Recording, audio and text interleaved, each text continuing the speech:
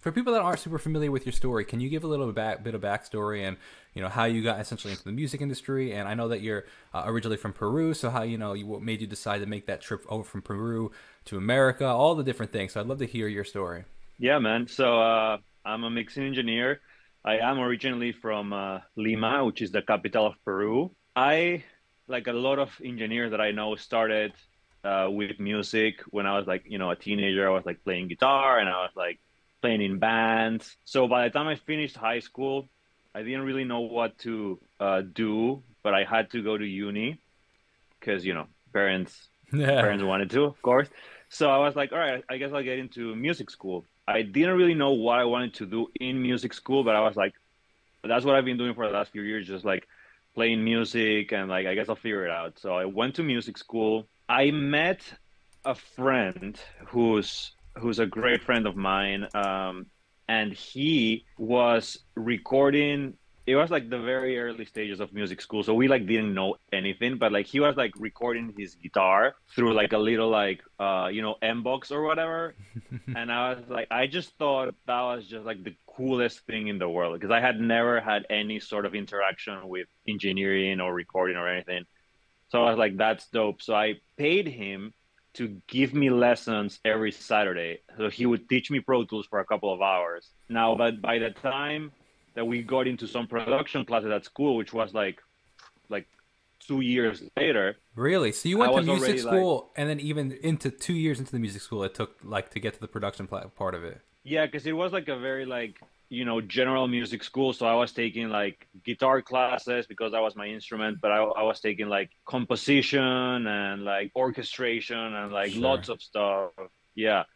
So when we got to the production classes, I had already been recording just like friends and like my band and my house. Like I got an Mbox, I got a Mac, I got like a couple of speakers. So I think at that point I was like, all right, this is what I want to do, like seriously. So I evaluated because in Peru the undergrads are 5 years. So I was like, is it worth it for me to stay here for another 5 years, just sort of like learning a lot of good stuff, but like stuff that in the end I probably won't use, like advanced orchestration, composition, and that stuff? Or should I sort of like just drop out and maybe move to a different school? So that was when I had a conversation with my parents, and I was like, listen, this is what I want to do. There's not really like a vast industry in Peru, and there is no, specialized engineering schools. And I could go the route of just self-learning, but I really want to have like a proper education. So I started evaluating options, and then, at the end, I decided to go to Full Sail University in Orlando, Florida. And that was a big move because I wasn't just leaving home for the first time to go to college. I was leaving my country, I was leaving my family, I was leaving my friends, I was leaving my culture, and I had just turned 20. So I was like a little bit scared for sure, For but sure, man. I did it and I moved to Orlando. And, even besides any of like the professional or like engineering stuff, just like doing that move and having to face the world on my own just made me grow up like as a human being, as a For person. sure. Just have to take care of yourself and deal with your own stuff and not having, mom and dad to solve anything for you. Just like it's really like a big like shock at the beginning, but I feel like that's where when we really like mature. So anyway, I went to school, did 2 years of school. It's a pretty short program. First of all, I decided where I wanted to go. I decided I wanted to go to New York City. Hmm. To me, it's really like, LA or New York, uh, Atlanta, Nashville, Miami, if you're like into like, specific genres. But I was like, all right, for me, really, it's like LA or New York. LA is too close to Florida in terms of weather, and I'm done with the sun for a while. So let me try New York.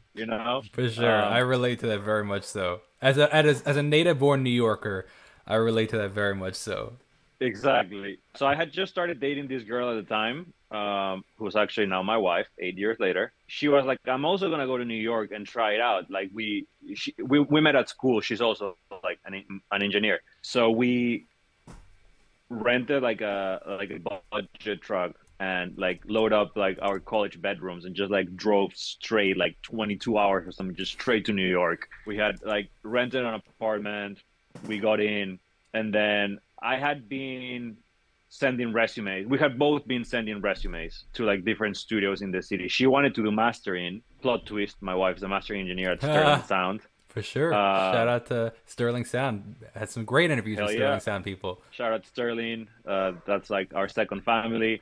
So anyway, I had landed an internship at Electric Lady Studios, which was funny because I had literally emailed every single studio like in the city or in Brooklyn, and nobody replied to me but Electric Lady. And Electric Lady was one of those where like that's probably like too big a studio. Like I'm just sending it just to see what happens, but I was really aiming to like towards a smaller studio, and the only one that replied was Electric Lady. The I had only an internship, one. and yeah,